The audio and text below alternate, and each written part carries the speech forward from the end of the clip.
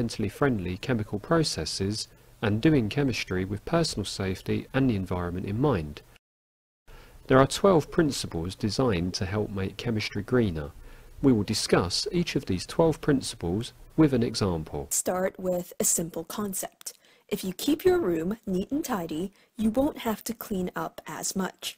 If your room gets really messy, then you will have a lot to clean up. The same concept is applied in green chemistry. If we prevent waste from being produced, then there would be less to clean up.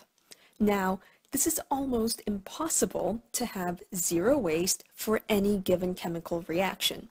On a global scale, the beauty of this principle is that it can be applied to almost every single chemical reaction conducted.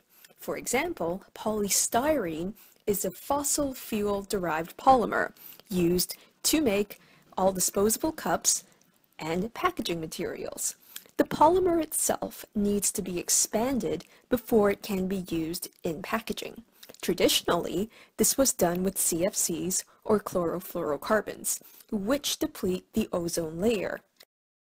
Now, this is done with carbon dioxide waste from other industrial processes.